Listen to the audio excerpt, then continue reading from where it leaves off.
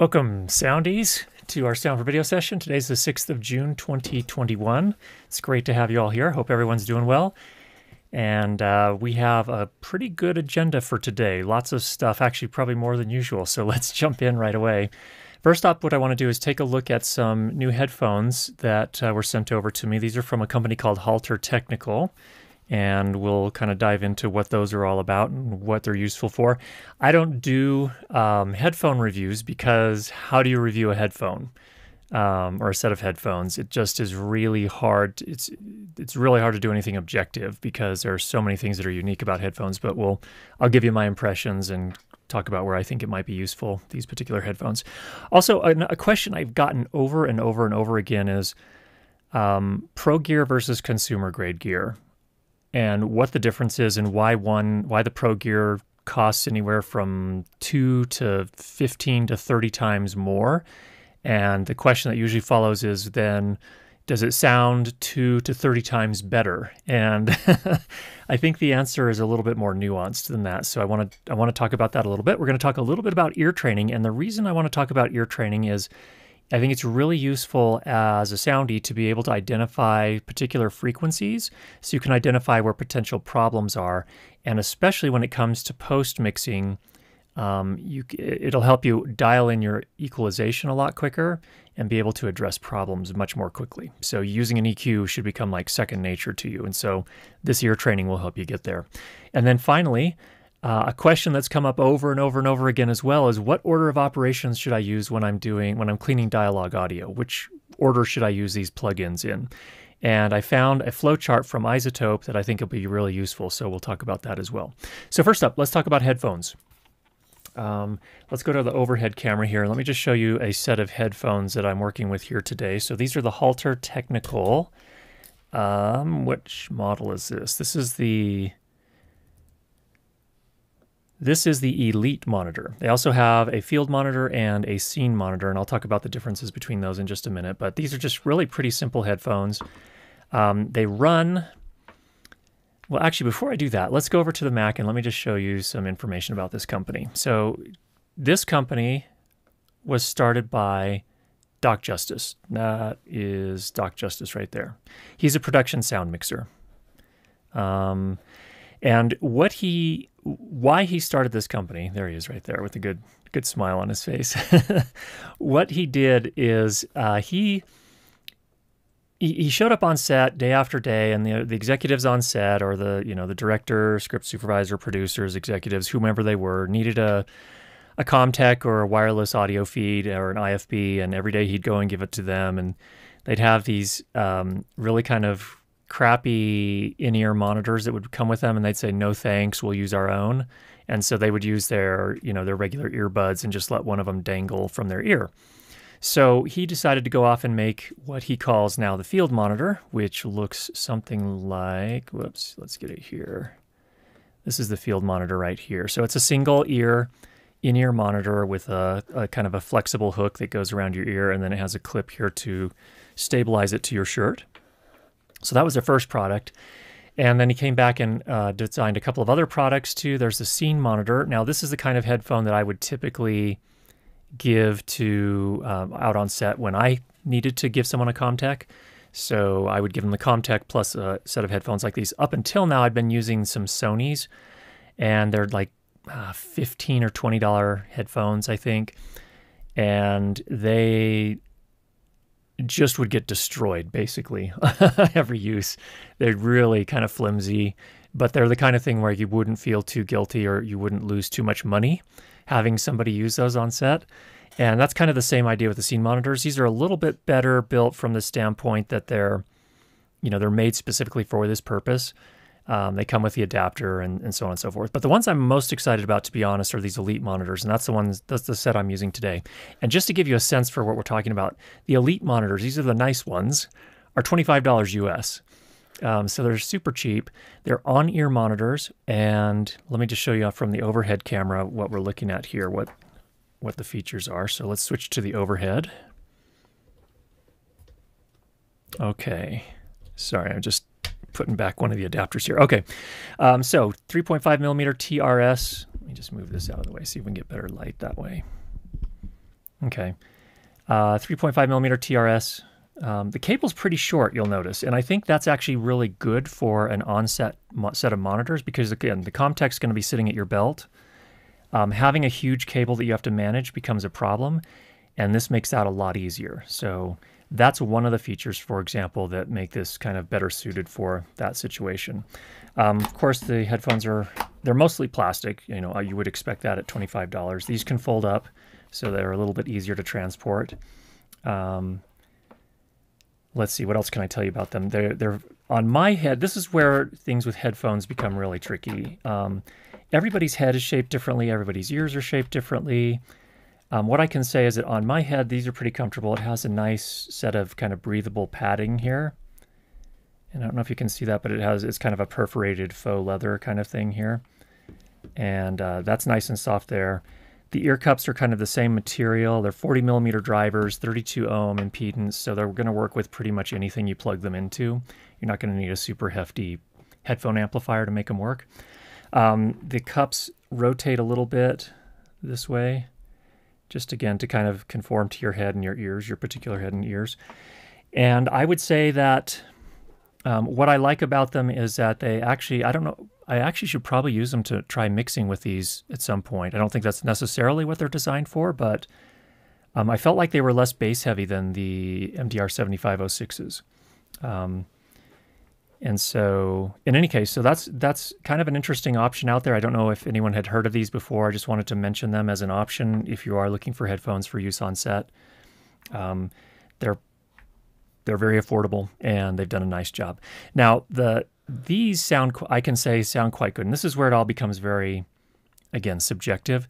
To me, these sound pretty well balanced. I can't say that they're perfectly flat. I wouldn't say that, but I feel like that they would be pretty easy to get used to and be able to make mixing judgments on. And so I was pretty happy with that. In fact, I think they're more balanced really than the Sony MDR 7506s, as I mentioned before. Now, the others, I need to spend more time with the others. The field monitor is this one here. This is the little in-ear. This is a personal thing. I'm not a huge fan of in-ears. Just I feel like you can never get the bass response that's balanced. So I'm not usually a big fan of those, but other people like them, so that's an option out there as well. And then the scene monitor here, I need to spend a little bit more time with and get a sense for how those work. But they do fold up like that, or it's just kind of fold flat. So when you have a whole bunch, if you've got 5 of these you need to haul out to set, they're pretty easy to manage that way. So anyway, there is the Halter Technical series of headphones. So just wanted you to know about those in case you're in the market for those. All right, let's talk about gear, pro versus consumer. I've had a ton of questions about this over the years, and I've got some more of them recently. One of the questions that was, the way it was kind of posed to me recently was, I'm looking at wireless systems. Why are all the professional level wireless systems so expensive? So basically what the professional systems like the Lectrosonics, the Wizicoms, the Zaxcoms, the Audio Limiteds, all of them, you're basically looking at least $3,500 to $4,000 per channel. So it's pretty expensive. And the question that this person was asking me, well, why don't I just get a Rode Wireless Go 2? And that could be a perfectly legitimate choice if that's what you need. But I want to kind of call out from my perspective what I think the differences are between consumer and pro level gear. So with consumer gear, I think there's some assumptions made about how you're shooting. And that is that you're not shooting anything that is so critical that if you miss it, somebody loses their job or dies or, something absolutely critical happens that's unacceptable. Consumer level gear will never give you that level of assurance. So that's the first thing. In their designs, they're just not going to do that. I think a lot of times what you'll see in consumer level gear is you will see inbuilt batteries. So I don't think most pros are going to want to mess with that. They're going to want something where they can change out the batteries when they need to change out the batteries. So I think that's another kind of identifier of potential issues there. And the reason for that is if your production day goes longer than you expected and the batteries run out, the internal batteries run out on a product, what are you supposed to do at that point? Put a USB battery bank on your talent, hidden somewhere in their clothing? I don't think that's very feasible. And so that's another example of consumer versus pro level gear. The question that often follows is, does it sound, pro level gear is going to be between 2 and 15 or even more times more expensive. And the question that I get a lot too is, does it sound 2 times better? Or does it sound 15 times better? And the answer is generally, it usually sounds better. It can usually handle a wider dynamic range on the pro level gear. It can usually, depending on the particular microphone that you get, it can usually handle, or it can be adapted, at least if you buy the right microphone, to handle higher sound pressure levels. You can kind of tune it for your particular use. And so in those cases, yes, it will sound better. Also, a lot of the professional wireless systems, for example, have inbuilt limiters on the transmitter packs. Or in the case of Zaxcom, they do wide dynamic range recording. So yes, there are some things that indirectly can make the sound better. Usually the preamplifiers are a little bit better as well. So do they sound 15 times better or 25 times better? Generally not. But do they sound better? Yeah, if somebody screams, it's going to clip on the consumer grade wireless system, where it will probably be either limited or it will be recorded in wide dynamic range on the pro level system. So it really just depends. So I don't think that's the only thing. There's usually durability is a big thing. Replaceable batteries is another thing. The ability to adapt. So for example, if you're talking about a Rode Wireless Go or a Saramonic Blink 500 Pro or a Hollyland Lark 150, those are all 2.4 gigahertz systems. If the 2.4 gigahertz band is saturated where you're working, you're out of luck. There's basically nothing you can do except tell everyone to turn off their phones, if there's a wireless access point, turn that off and do your best to manage the RF activity in the space. But that's just generally not going to work, and you don't have a lot of choices. Whereas on a UHF system, you can just go to a different frequency if you're running into interference issues. It's not that simple, obviously, but on the pro level gear, you also have to know how to do radio frequency coordination if that becomes necessary, if you're using more than 2 channels, for example, and you start getting intermodulation. And there's just a lot of things you need to know and understand. Pro level wireless systems, you can usually connect an external antenna distribution system so you can reach farther. And you can buy the right kind of antenna for your particular use case, whatever that may be. So there are just a lot of things on the pro end that you can't do on the consumer end. And a lot of people coming into it for the first time just assume, oh, it sounds 15 times better. And kind of that's true, but kind of it's not true. It's a lot more than that. So I just wanted to kind of just address that. I think that what it comes down to when it comes to making a buying decision about what is right for your needs, I think most of us want to, certainly in the Soundy community, we want to buy the best possible gear we can. But to be honest, do we need a dual channel or a quad channel Wizicom system? Do we need Zaxcom and its 24-bit wide dynamic range never clip technology? I think the reality is if we're doing unpaid projects or low-paid projects, that's just not the kind of thing that is reasonable to fit within the budget. And so I think the answer is no. Don't necessarily sweat it. Just do what's right for the particular job. I actually recently used the Rode Wireless Go 2 for a shoot with the CEO at the company for which I work and the COO. So we needed 2 channels. We had to do it super simple because I was not going to be in the room and I wouldn't be able to mix, be present to mix. And so that's what we decided to go with. What happened? It captured the audio just fine. So we were able to gain it upright, and I got everything set up beforehand, and then I left, and then the shoot took place the next morning. And it worked fine. Then I went back in later that afternoon to break it all down. And when I was trying to take the receiver out of the shoe mount on the camera, the little clip on the back of the receiver broke. So, I mean, there's an example of the durability. And I thought I was being gentle with it, but it was really a really tight fit in the shoe, and I was just barely moving it out really, really, really slowly, and snap, the whole thing broke. So did it work? It worked certainly in that case, and I think we got some good audio that was definitely usable.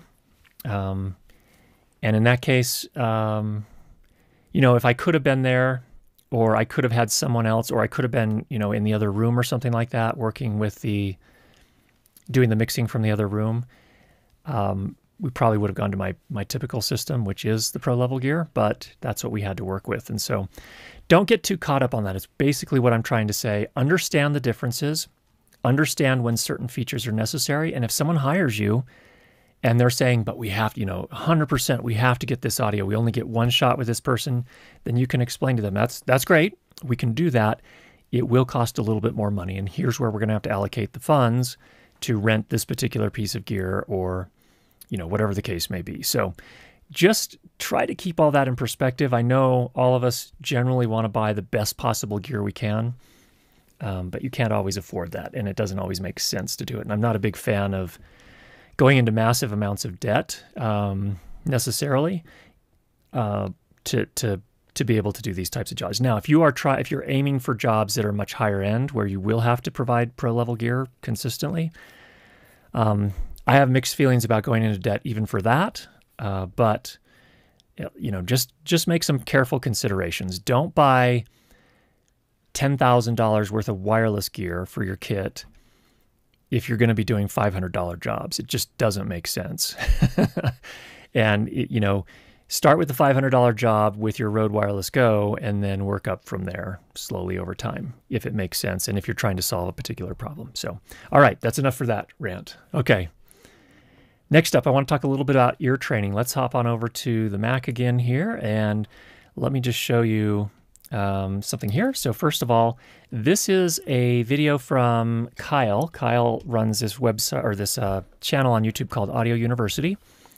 Great information on his channel. I just discovered it. Gosh, I was already subscribed somehow, so I'd seen one of his videos previously, but I kind of rediscovered it this week. And he has some really great material. And this one particularly on ear training was really useful. So I put a link for this video down below in the description. I encourage you to go have a listen to it.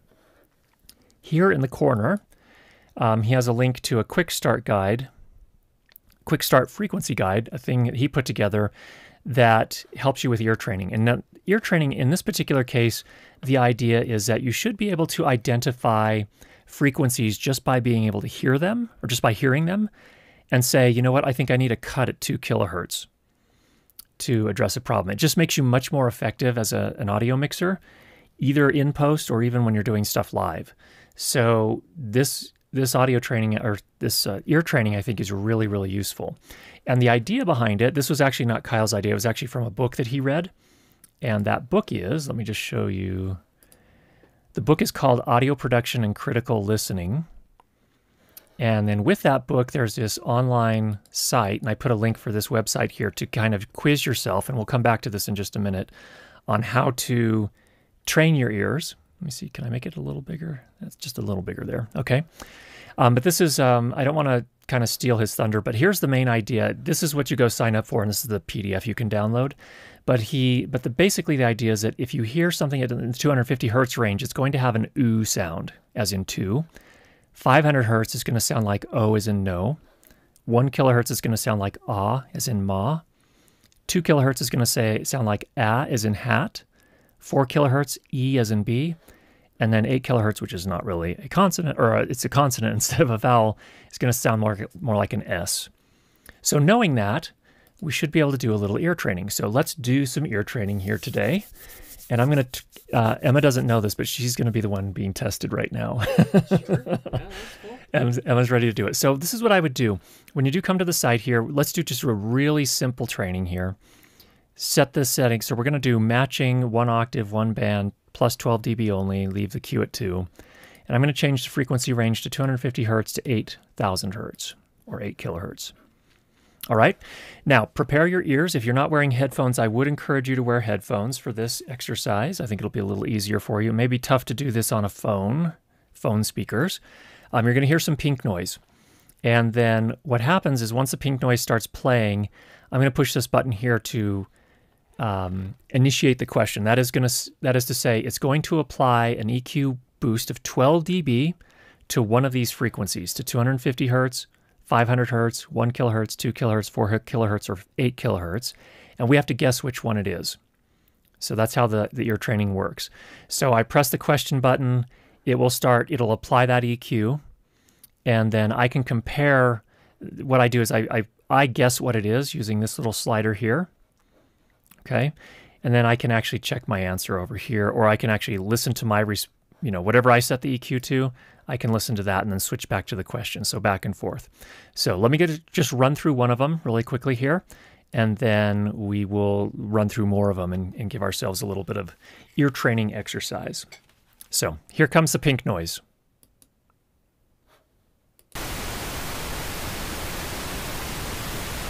And the question?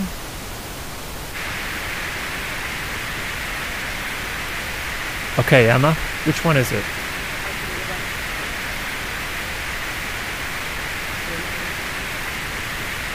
Emma says it's 1 kilohertz. Oh. If it's not 1K, which is it?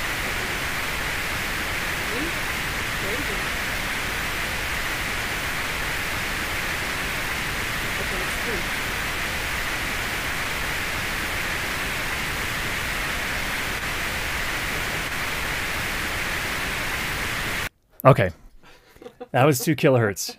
Emma's a good sport for coming on and putting herself out there.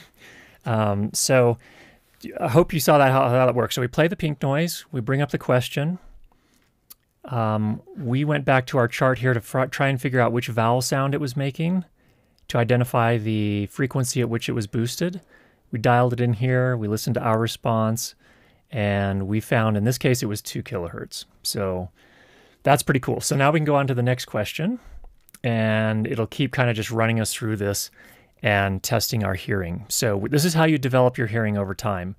Now, you might ask yourself, well, how is this even useful? I mean, we're listening to pink noise. When are you ever going to EQ pink noise? This is just a way to start, and to start developing your ability to hear specific frequencies and kind of dial them in. You should be able to, at least over time, say, oh, that's somewhere in the high mids. I need to go find that with my EQ, my equalizer, and maybe do a cut there somewhere. So let's run through a few more of them here and see how we do.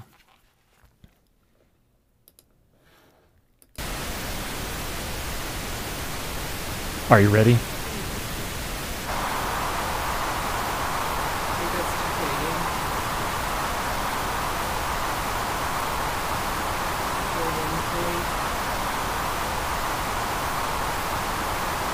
Emma said 2K.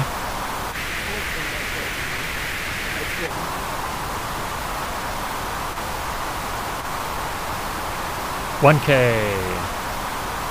Next question.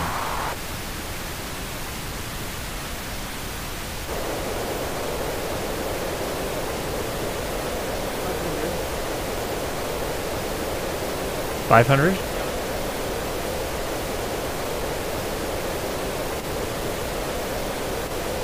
Yep. Nice one.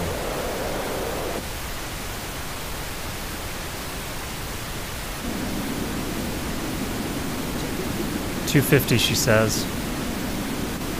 Yep. Spot on.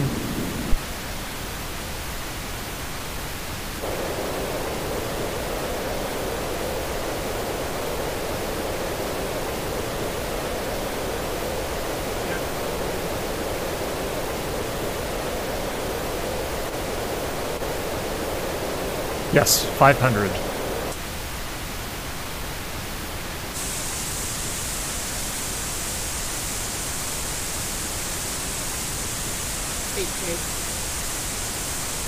$8K, she says. Yep.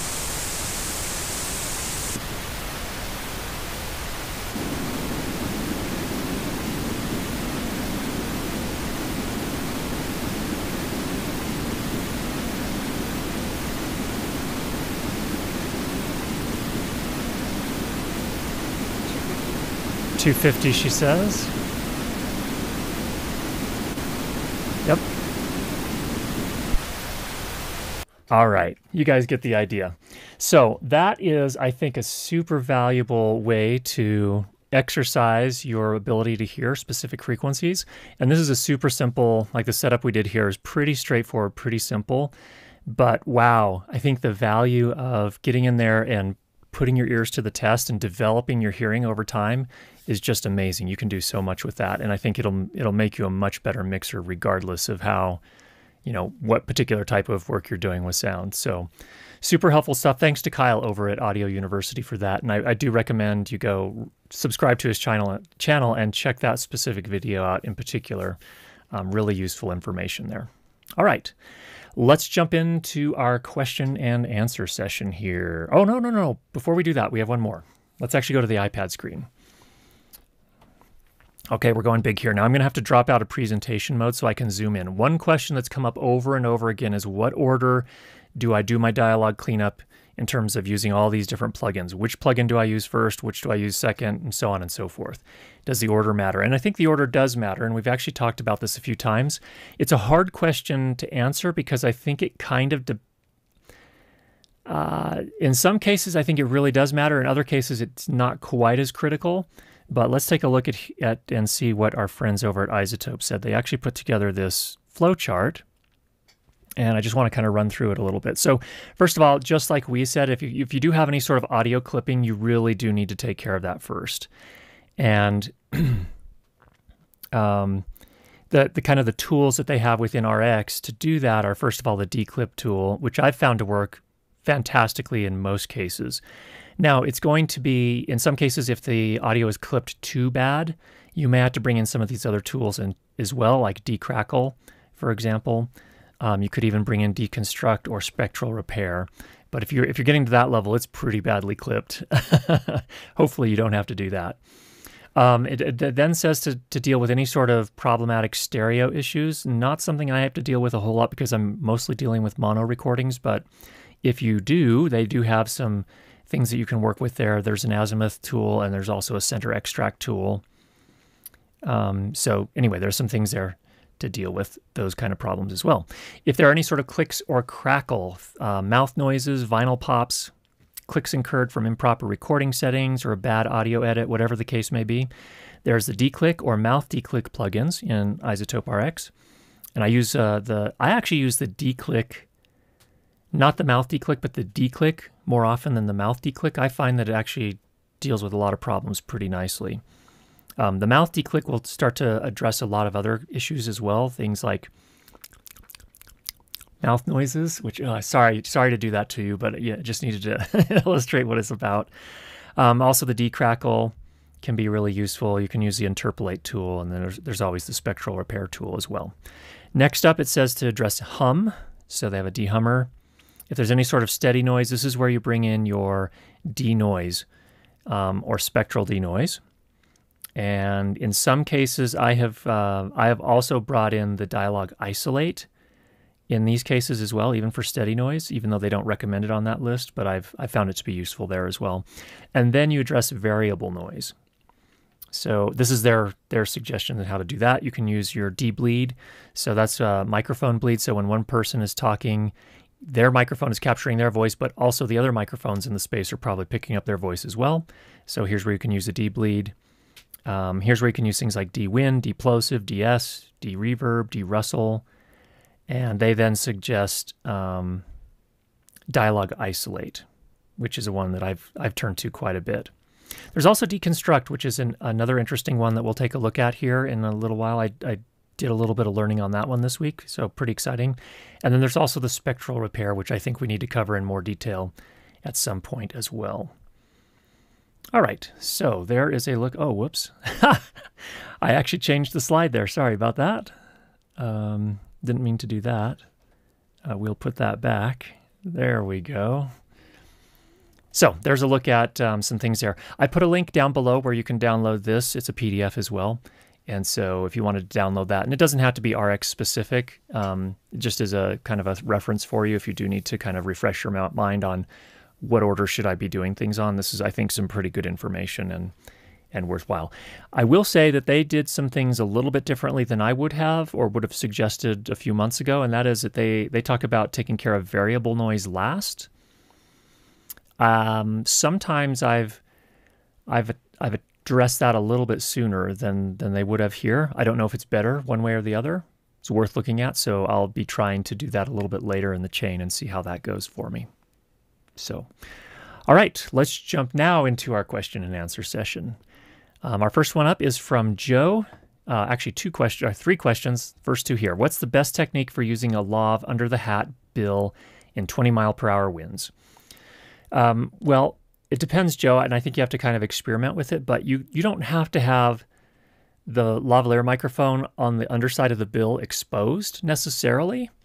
Try hiding it in the band that fits around your head so that wind can't actually shoot against the capsule itself, and see if that does the job.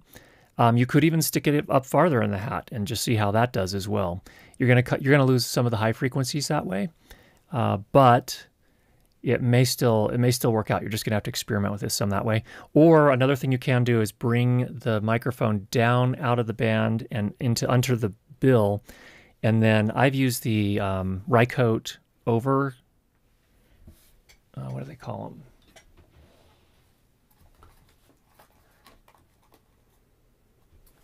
There's the over covers, but it's not that I'm thinking of. It's the furry ones. Yeah, I guess it is the over covers. So it comes with a little sticky. Or let's go to the wide camera here and see if I can get that. It's going to try and focus on my face. In any case, what this involves is there's a two-sided sticky.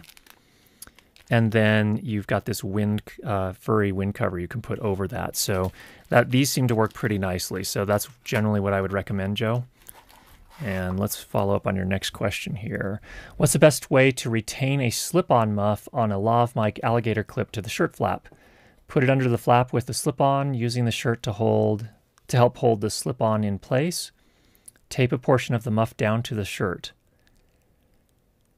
When you talk about a muff, I assume you mean like the fur covers. And again, the thing with lavalier microphones and concealing them in particular is that there's no one answer. It always depends. It depends from one person to the next. It depends on the same person, same wardrobe, day to day even can be different. So you really have to experiment and find something that works. So the nice thing about the overcovers is they're pretty reliable. If you're okay with these being in the scene, then these are pretty reliable. There's not a lot of repositioning you generally have to do, but you do need to listen and see if you've got any problems going into the recording. And I think in this case, Joe is actually using a 32-bit float body pack recorder, like a Tentacle Sync Track E or something like that. So the trick with those situations is you're usually not monitoring them. So you will want to do a little testing beforehand to see if that works. And then he follows up with a third question. Is it best to use a small foam lav mic cover over the mic before plugging it into a slip-on muff? I think most of those muffs are actually made to have the foam in place already. You just, again, experimentation and see which works best. The nice thing about putting the foam under there is that it provides a little bit more space between the capsule and the outer material where the wind is, being diffused initially. So my first try would be to include the foam in there and see how that goes. Seems to me you could get some rubbing of the inside of the muff on the mic if you don't use the foam. Yeah, it sounds like your muff is big enough that it can fit over the foam as well. And so in that case, yeah, you don't want your material over the mic moving around, scraping against the microphone, because that'll just make things worse. So good questions, Joe. Hope that helps. And hope you enjoy your recording session. I think you got out and had one this morning, in fact. All right, next question is from Hugh. Hugh asks, I record classical music, singers, piano, choir, orchestra, etc., multi-track on a Zoom F8. Thanks so much for your great videos on the F8 to mix later in Audition. I know that most audio professionals would usually be monitoring the sound in a separate control room and would spend a lot of time adjusting mic positions to optimize the sound before starting to record, but usually I am sitting in the room with the musicians where I can't properly separate the monitored sound from the room sound and don't get much chance for repeated sound checks and adjustments. Have you any suggestions about how to monitor well enough to be able to adjust things at the start? One person suggested using good quality earphones with builder's ear protections over the top, and that certainly helps to cut out room sounds. I think headphones that have a little bit more isolating power are a good idea. I I don't have any firsthand experience with any, but let me show you one here, for example, over at True Audio. I've heard of these. I've never used them, but Remote Audio makes a set that is made for high noise situations that does a lot more isolation. So if you really want a lot of isolation, this is one option there. They're not cheap, but they are an option out there. There may be others out there that are made for high noise situations, which are not quite so expensive.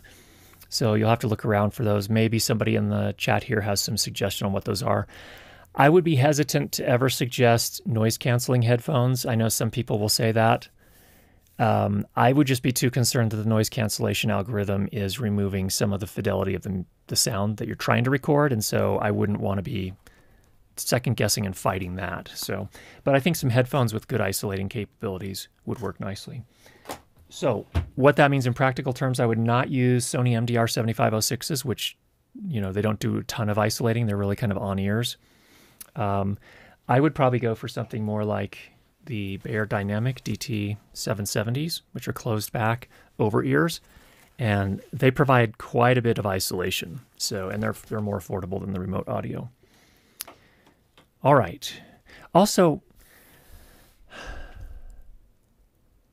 you know, it can be a challenge, but people do it all the time. I mean, it's just training as well. It's just, you know, and using the MDR 7506s or something like them. I don't know what you're using right now, Hugh, but there are lots of people that do that. I mean, Alan Williams, our friend over at SoundSpeeds, who is a boom operator on a lot of TV shows and movies, he uses MDR 7506s on, you know, while he's on set booming.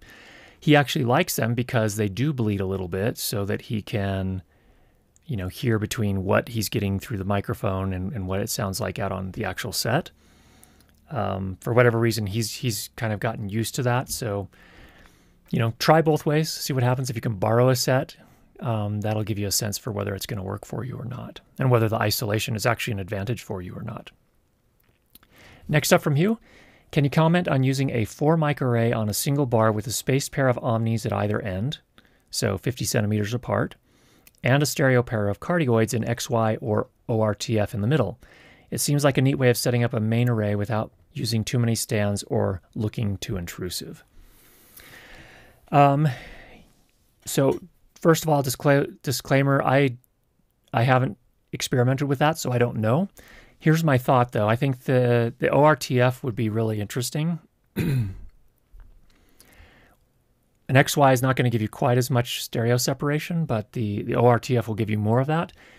Two omnis that close together, I don't think are really going to do a lot in terms of creating a stereo field. So I don't know. It can't hurt. If you already have them, go ahead and try it, certainly, and experiment. I definitely encourage experimentation. I would not expect the two omnis to do a lot for you in terms, I mean, I think at that point, 50 centimeters apart without any sort of head in between the two capture sources, like you would do for a binaural recording, is probably not going to make a big difference in terms of just creating a mono recording with a single omni mic versus those two omni mics close together. That's just a guess. I would definitely encourage you to experiment with it, unless you're asking whether or not you should buy all that to do it. If you already have it, certainly experiment with it. But I would think that you're going to get more of a stereo response if you're doing a binaural recording with an actual head or a fake head with the, you know, equivalent mass and the two microphones placed at the ears. Because in that case, you get the kind of, you know, the head actually blocks the sound coming from a particular direction, and so you get a different response at one ear versus the other. So that's my particular take. Anyone in the chat here, Mike, I saw you were here today. If you have any suggestions for Hugh, we would love to hear what those are. All right, let's go to the chat. That's everything we had submitted ahead of time. So thanks for those. Those are some really interesting questions. And thanks for everyone out in the chat helping out answer those for us. And Emma is scouring the chat here. First up from Kevin, your opinions, or opinion. Would you consider the Deity BPTRX consumer, prosumer, or pro? Well, I mean, if you want to break it into three categories, I'd say prosumer. It does have an inbuilt battery. You cannot power it with replaceable batteries. You can add a USB battery to it via USB-C. So I would really call it probably prosumer is where I would call that. A pro level one would have batteries that you could replace entirely. I don't know what your experience has been with that, Kevin, so far. On the particular copy I got, I was getting a lot of noise in the preamp, so I sent it back to Deity and they said they wanted to check it out. So my review is on hold for now on my particular kit, just because I was not getting very clean response. And in fact, Andrew wasn't really thrilled with the live stream that we did, so we pulled it down. And he thinks maybe something's wrong with the kit that I got. So that's where we're at on that. Thanks for that, Kevin. All right, next from the Small Brown Fox. Is British gear, audio limited, better than equivalent US gear, Electro, Wizzy, etc.? Why your choice? Well, no, I don't. No, I wouldn't look at it that way. I think each piece of gear needs to be kind of judged on its own merits. I wouldn't, where it was designed, or it doesn't seem to make a difference to me. I wouldn't think. I just chose audio limited because it was an easy choice and it fit my needs. It wasn't because I felt it was better than Electrosonics or better than WizzyCom or better than Zaxcom. It just fit my needs and it sounds really good. So I haven't been unhappy with it. I think once you get into the pro level and you start looking at the various competitors there, it's really going to come more, it's not going to be like one of them sounds so much better than the others generally. I think more what you're looking at that point is other features. Is there something that I can have serviced here in the United States, or if that's where you're operating, or can I have it serviced in Europe if that's where you're operating, or wherever in the world you're operating? It's going to come down to, does it have this wide dynamic range recording like the Zaxcom it's Never Clip.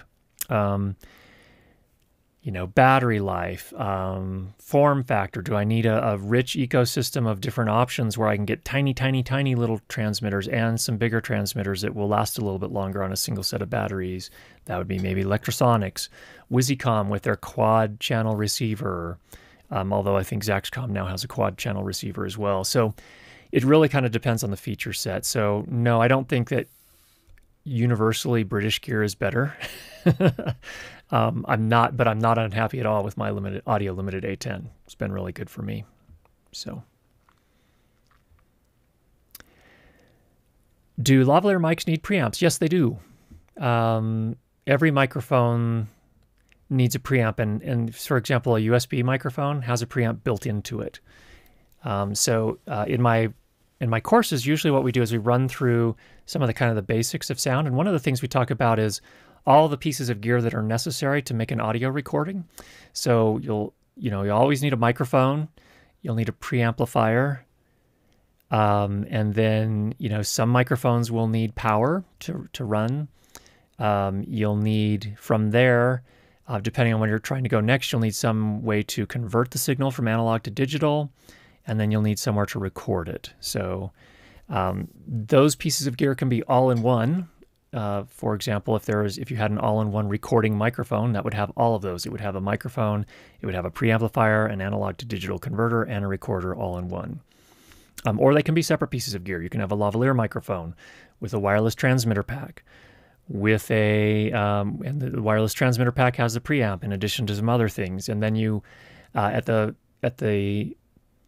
somewhere in that chain, if it's a digital system, it'll have an analog to digital converter in the transmitter as well. If it's an analog system, it will send an analog signal to the receiver, which will then go into a recorder, which will then convert it from there to digital, and then it will record it to whatever media it records to, an SSD, an SD card, and whatever.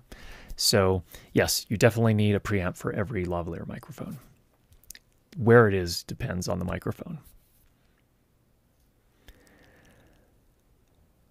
Mike says that he prefers sine waves to pink noise for ear training. Let's see if that's an option here. What in this little website that we were working at, your choices are to use your own sound file or to use pink noise. So you could upload your own wave file and use that as ear training as well instead of pink noise. I'm curious, Mike, why do you prefer sine waves as opposed to pink noise? Just curious. Camille has provided €5 for a cold beer. We're going to actually, if it's okay, Camille, we'll convert that into rent for Emma's new apartment. And wow, thanks, Matt. Here's some money for Emma's college fund. Very good. Thanks for that, Matt. All right. Do we have more questions? We do. Okay. Rafa says that I love my HD 280 Pros. What's your take on those? Is that the one that we have? This one I have. That's the one you have? So we tried them. So I'll share the opinions of the Judd household. How do you like them? I like them a lot. Do you like them more than the Sonys? Than these? Mm-hmm. Yeah. Okay, so Emma likes them more than the Sony MDR 75. What are those? What's the number on those again? 7506. 7506. Yeah. They're recommended for mixing beginners, at least in the music world. In the music world, they're often recommended for beginning mixers. Yeah. So I think Danny liked them too. She actually preferred those over the Sonals and the Sonys. To me, I felt like my head was in a vice grip, so I didn't like they weren't comfortable on my head. And that's really, to be honest, that's a big consideration when it comes to headphones. And that's why I find headphone reviews are really tough. And that's why I typically don't do them, is that there's so many factors, and a fit is a huge part of it. The fact that everybody hears differently is a huge part of it. So how they fit on your head and how those kind of interact with the specific shape of your ears and your ear canals. There's just so many factors that it's really difficult to do any sort of objective review on them. But those are the way that different people feel about them. Even though they're not comfortable on me, I think they are a good set of headphones, and I definitely recommend trying them. I wish there was an easy way to try them, and I think that's really important, is that when you're in the market for headphones, I would really, my preference would be if there was any way to swing it to actually try several of them before you decide on one, because I think comfort is a big piece of it. So ideally, you could go to a pro audio shop with a bunch of reference tracks on your phone of whatever type of material you typically work on, whether it's spoken word, dialogue, music, whatever it is. Take that with you and be able to try multiple sets of headphones using those reference tracks is probably the ideal way to do that. So that's how I chose my monitors, for example, that we use here. So thanks, Rafa. I never heard that story. About me hearing these? Yeah. So I went to Performance Audio. So I have the Focal Solo 6 Berylliums. I went to Performance Audio, which is a local shop here in Utah. They're down in Salt Lake. And we had a whole bunch of monitors, man. They had a little listening room. They had, I think, probably 15 different sets of monitors. I brought some music that I had heard before and some spoken word material that I was familiar with. And we played them through all the different monitors, and these are the ones that I chose. You chose well. This was actually, if this will help you, it was on one of the days when you marched the parade in Salt Lake. Oh, really? Yeah, it was later that day. Yeah. Man. So anyway, so that's how I chose my monitors. I know it's not a luxury that everybody has, but if there's any way you can do that, it's best if you can put your ears in front of something before you make a purchase. All right, next up from Sanoga. Any recommendations for the best broadcast headset? It's not something I have experience with. The remote audios that we pulled up earlier are one option. Those do come with a microphone, so if you want to switch back over to the Mac here. So these you can get with either a cable mic or a gooseneck mic. It looks something like that. I've seen those used for those kind of situations. I will also say that, let's go here. I think that it's Audio Technica headset. Here it is, the BPHS1. So this is a broadcast stereo headset. This is actually a dynamic microphone. My friend Thomas Popp, who is actually now works at True Audio, he uses these a lot, and the results are excellent. Sadly, it looks like they're back ordered here at B&H, but those are the ones that I've heard. So I don't use a lot of broadcast headphones, but that's a set that may be worth looking at. Hey, Vincent, great to have you here. Thanks so much for the contribution to the Mike and Coffee Fund. J&V Media, what are some options for wireless audio monitoring for a director? I don't see a lot of videos about wireless monitoring on YouTube. Thanks in advance. So traditionally, those are called, a lot of people refer to them as Comtex or IFB systems. If you're trying to get something a little bit more cost-effective, some options. Let's talk about options. So there's the pro level options. Zaxcom makes some. I think Electrosonics makes some. They're very expensive, but it allows you. And Shure makes some. I mean, any of the in-ear monitor systems from the companies that make the wireless gear for music productions as well. Shure, Sennheiser, they all have monitoring systems, and so you could use any of those. If you're trying to do it from like a sound bag, then that's a little different. So in that case, you're going to want a smaller transmitter. Comtech is kind of the traditional answer. Audio quality is not amazing on them, but it's usually good enough. That's what I have because I bought that years ago. Today's options are opening up a little bit. Deity just released their BPTRX, which can be used as an IFB or like a Comtech style monitoring situation. And the nice thing about that is you can buy just however many of those units you need. So you can buy one as a transmitter and then however many receivers you need. And that's generally going to be true with most of them. So that would be a pretty decent option as well. That's a 2.4 gigahertz though. So if you're working on big sets, I'm not sure I would rely on that, but on smaller, indie type film things, I think that would be a good choice. Yeah, those are the main ones that come to mind. So Shure and Sennheiser will typically have the kind of rack mount transmitters, and then you would buy the receiver units from there. So they're usually half rack per channel, but you only need one channel generally. Well, unless you're sending different headphone feeds to different people. So if the script supervisor needs something different from the director, for whatever reason, you could send different feeds that way. So you'd need a transmitter for each feed, and you'd need a mixer that could support different outputs as well. So anyway, there's an overview of monitoring for director. Hey, Rob, thanks so much for the contribution to the coffee fund, and hope your live stream later today goes well. And thanks for the review of the Blade Runner last week. Very interesting stuff. Next up from Yuja, which microphone would you use to field record a windy location like a big waterfall? Well, it depends on what you're trying to do. So if you're trying to get a mono recording, then, most shotgun microphones would be a fine choice, and then you would put a wind cover on that. So you would use something like a Rycote windshield, or you could use one of the Bumblebee windshields that go on top of that mic. If, on the other hand, you're trying to do more of a stereo recording or even ambisonics recording, then you're going to probably want to look at different microphones there. I would typically, for stereo, you're typically going to see people using pencil condenser microphones of some sort, and that could take I don't know that there's a best microphone for that. I have a set of Rode TF5s I would use.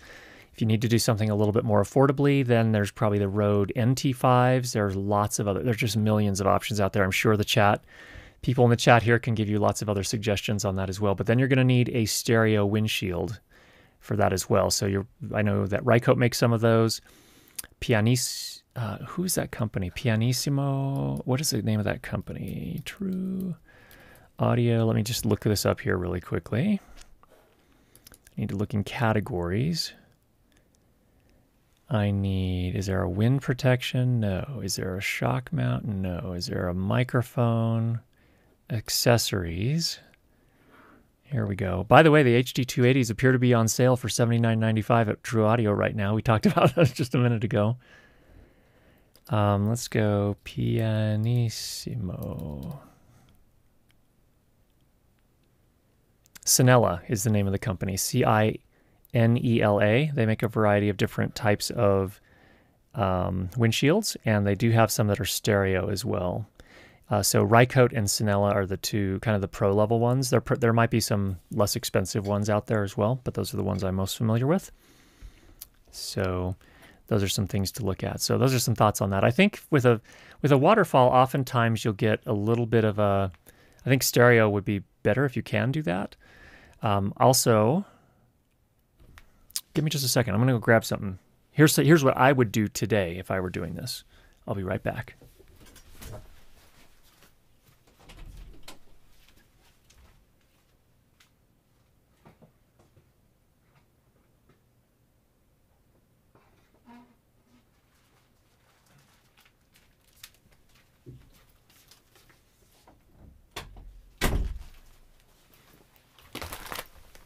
Okay, we have something kind of special here. We have the Sennheiser Ambio. Let's actually go to the overhead camera.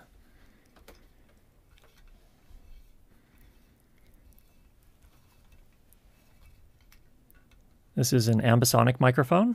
So it actually has 4 channels that it receives, or four microphone capsules, I should say, in this pattern here. And then what I would do is we also have a Rycote, I believe it's called the Baby Gag Ball. Weird name, but that fits over it. And it looks like a lot of the other Rycote windshields. And then on top of that, we have the fur cover that we put on top of that. So that's how I would approach it today if possible. But you know, you can do a lot with stereo, and even if you just get a mono recording as well, that's anything you can get is awesome. But ambisonics is probably more than what you were asking about, but that's what I would do today. Stereo would be pretty interesting as well. All right. Next up from Alan. Do you have the low cut filter enabled on your mic? I hear low frequency puffs. I do have a high pass filter turned on. This mic is pretty sensitive to that, so I'm sorry, Alan. I will try to be more careful. I do have this cover here. I assume you mean plosives from me speaking and just getting excited. So when I start talking about audio, I just get excited. Teachers, my art gallery shoot went okay, but then I had to do one in a huge auditorium. Not great even with blankets. Would having a hypercardioid option in my Lav collection help me? I've never heard of a hypercardioid lavalier microphone, so probably not. And typically with lavaliers, the principle of signal to noise ratio optimization with lavaliers is the fact that you have the lavalier mic very close. It's mounted on the person, and so that's going to capture the person preferentially, I guess, in terms of it's so much closer to the person than it is to the other sound around them. But if it depends on what you're doing in this huge auditorium, and if it's empty, you're going to get a lot of reverberation. That's pretty typical. So if you had a hypercardioid boom mic, that might help some, but it's hard to, excuse me, it's really hard to dampen a huge auditorium with just a few sound blankets. I mean, you'd have to do a lot. What I have done in some cases where I had to record in spaces where there were a lot of, relatively large space, is if I'm booming a microphone, I'll actually put a sound blanket on the floor behind the talent, so that where that microphone is pointed, again, it's pointed down at me, and then it's also picking up anything behind me. Having a sound blanket down there will, at least in theory, absorb some of the sound coming down into that area where the microphone is picking up. So that can help a little bit as well. So that's something to consider. And I'm sure other people in the chat have experience with this that would be happy to share their experience as well. But good question on that.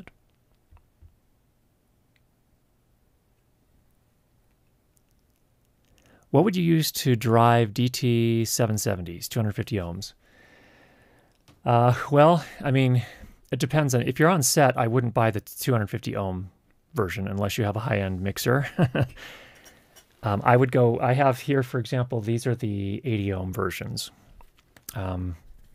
That's typically what I would use. If you have the 250 ohm version, then I would use you're going to need a high quality headphone amplifier, and that's going to be the higher end gear. The higher end audio interfaces should be able to drive that without a problem. So for example, I'm using an Apollo X6 and it can drive 250 ohm headphones beautifully. Not a problem. But if you're using something like a Zoom recorder, I wouldn't recommend a 250 ohm headset or headphones to go with something like that. Just because Zoom recorders, and I'm not trying to diss them, they're quality recorders, but they generally are trying to hit a particular price point, and so usually, in my experience, their headphone amplifiers are not amazing, and they generally can't drive those higher impedance headphones. So that's one example. So I would go with a higher quality audio interface if that's what you're talking about, or if you're talking about a field recorder or mixer. I'd stay away from 250 ohm headphones unless you have something like a Sound Devices 833, or you probably could drive it with a mix pre, But I probably, if you have something like a Zoom recorder, I probably wouldn't recommend those. Hopefully that makes sense. Don't have a lot of context. It's so hard to answer with all that. Okay, last thing. W in the chat. Okay, we had a win in the chat. Techno Cheesecake. Last live video, I caught you told me to keep you guys updated. I am now in a hotel room waiting to go on another set tomorrow. Not audio, but lighting, but I think you'll forgive me, yes. Congratulations on the job there. I hope it goes well. Looks like you're going to be doing a little gaffing, which is fun stuff. Couple things. I hope you have your gloves with you. Always grab the C stands or any other stands around the boom and the main mast of the light stand, so you don't squish your fingers. All the rookie mistakes that I've made. Good luck. Sounds like it'll be a fun time. Congratulations. All right, that is going to do it for us today. Thanks everybody for joining us for our Sound for Video session. Get out there and make some great sound, and we will talk to you again next week. Take care, everybody.